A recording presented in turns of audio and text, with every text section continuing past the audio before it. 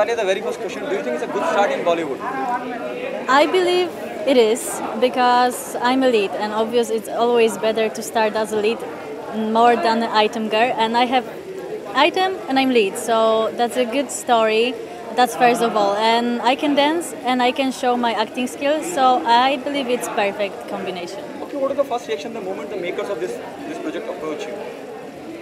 They asked me if I do belly dance. Okay, tell us about the particular song which we are picturizing today. The song is showing me as a kind of sexy and happy girl who is enjoying her life. And what happened next, it's kind of a big change. So people who will see the item song might be surprising when they will see a full movie. Okay, what do you have to say about the title of the film, Chicken Curry and Law?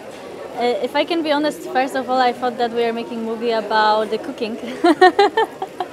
But after speaking with the director, I agree with the title, and I think that it suits, and it's kind of interesting. Everybody will be wondering what is it about. What message do you want to give the audience? Why they come and be a part of Chicken Curry and Law whenever it's getting released?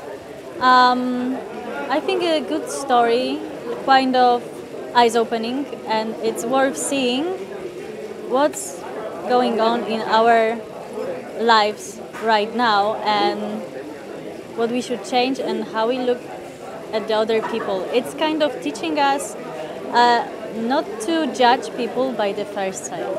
Thank you so much, Natalia. Thank you.